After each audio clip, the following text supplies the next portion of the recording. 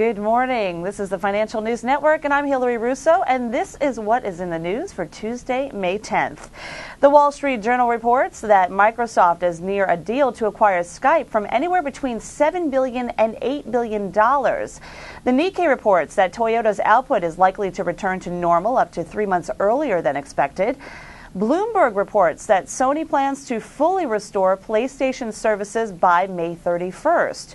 The Wall Street Journal reports that Google is preparing to unveil a new online music service similar to the one recently launched by Amazon.com.